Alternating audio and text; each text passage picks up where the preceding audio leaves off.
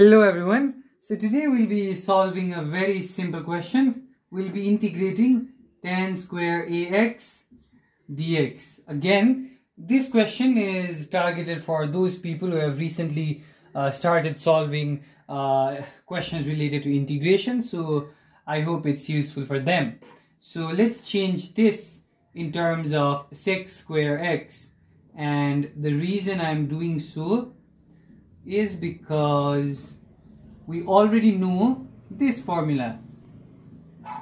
Times dx is equal to tan x. So plus of course the integration constant. So we can change this in form of this and easily get the answer.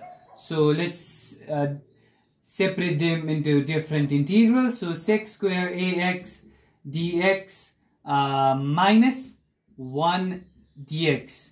So this becomes tan ax, this becomes minus x plus the integration constant. Is this the final answer? No, this is not the final answer, because here we have ax as the angle and we are differentiating with respect to, integrating with respect to x. So this a will be dividing this.